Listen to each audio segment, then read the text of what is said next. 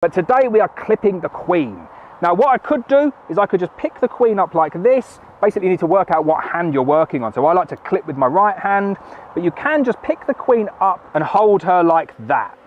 That is how a lot of people do this manipulation here. So queen's moving and all you'll come in and do is just clip one of the wings like that.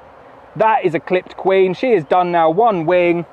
Really, really easy. She does not care about that. She's quite happy. But then the other method that I like to use, I'll just get her back into the shot over there. Right, there we go, she's coming in. The other method that I like to use, and I'll just try and do it on her other wing, is I'll come in from behind and I'll hold her down like that. And then I'll get the scissors in and I'll cut her from behind. Now, I'm not going to be able to show you this on video because of the way that they're just completely balling her. So I guess you could argue that the other method is a lot easier. I will try and do it though. I'll try and get a frame.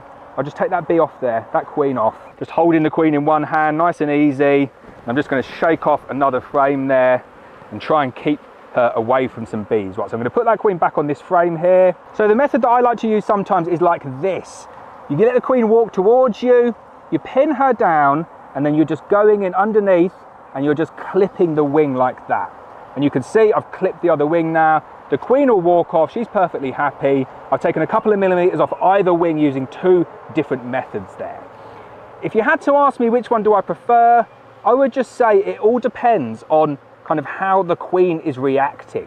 If she's going to let you pick her up like that, then go for it. But not everyone likes picking up queens like that. It can be a little bit worrying that you're going to do something to her, but you can see though, I've just got her by her thorax there. She can fully move all the way round.